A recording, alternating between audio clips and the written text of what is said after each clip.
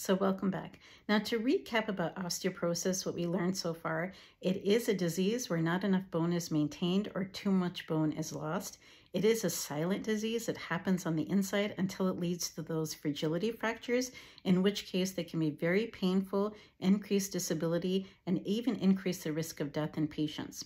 What controls this whole process as far as where more bone is made and where old bone is removed is called bone remodeling. It is controlled by a bunch of different signals, including hormones, which cause some bone cells to take up vitamin D and calcium from the blood to make more bone, and it causes other bone cells to eat away at the older bone. When it comes to treatment of any disease, which we have already learned about, because the body is adjusting on the inside, as the body has to go back to a new normal, it may not feel great. And in the case of osteoporosis, one of the easier things to do is to modify some of those risk factors we talked about. So decreasing the smoking and drinking, to replace those vitamin deficiencies, to better control other diseases such as thyroid disease and diabetes. Also, building muscle helps osteoporosis because then it sends like a natural trigger to bone cells to make more bone or to strengthen themselves on the inside. And it also improves balance so that the patients fall less and get less fragility fractures.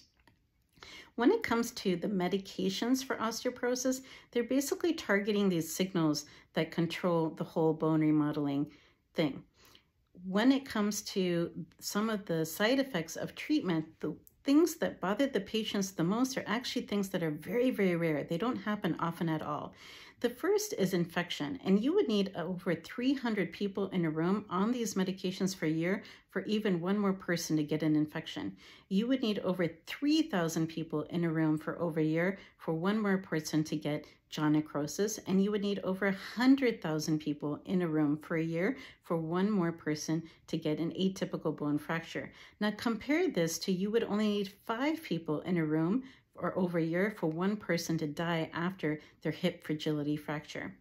When it comes to infection, the reason this is increased in these patients is because, remember, our body's immune system goes up to fight off infection, and it involves a lot of little steps, and some of these medications can block some of those signals. But there is a way around this, keeping the patient safe from other sick people, washing hands, masking up if needed, and then also, if an infection does occur, seeking treatment for it.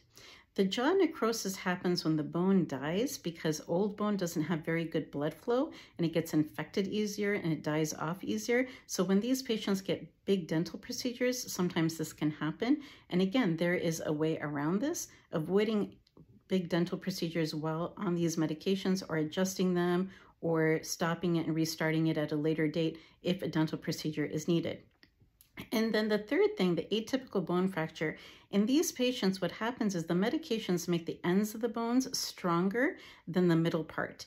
And so they both get strong, but the middle is not as fast as the ends. And so after year 8, what can sometimes happen is that middle can crack unnecessarily.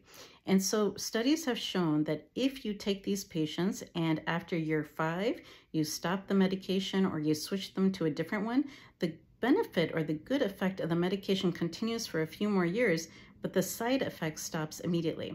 So looking at these numbers, if we want osteoporosis patients to live longer and live better, the treatment risks seem worth it. As Ginny Weasley said, anything's possible if you've got enough nerve. Until next time.